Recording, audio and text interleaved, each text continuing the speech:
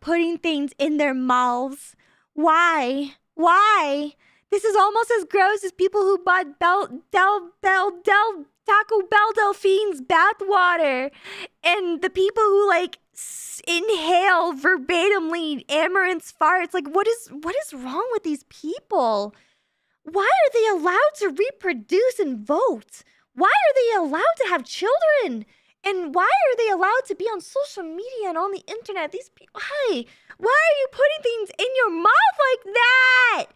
Listen, I know I put a lot of very sussy things in my mouth, but I would never, ever eat something out of a bag, okay? I don't even trust Canadian bagged milk, all right? You would never catch me outside